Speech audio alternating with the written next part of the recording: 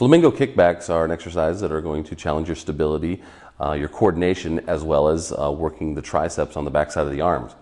Tehara is going to plant one foot on the ground, and she's going to raise the other one up to what we call our flamingo position. She's going to get her elbows up high, and she's going to take the dumbbells and kick them back, just like the exercise says, kickbacks.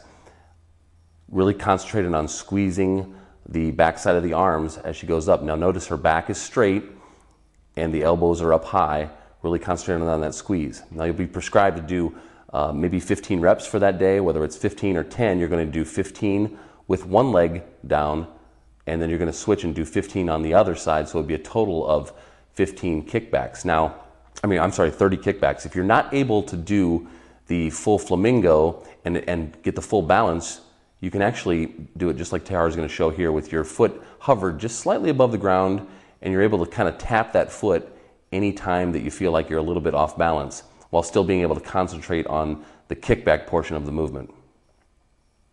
I'd recommend starting with 5, maybe even 8-pound dumbbells, but again, on these flamingo exercises, you really want to concentrate on being able to get the exercise down, getting the balance, and then increasing your weight.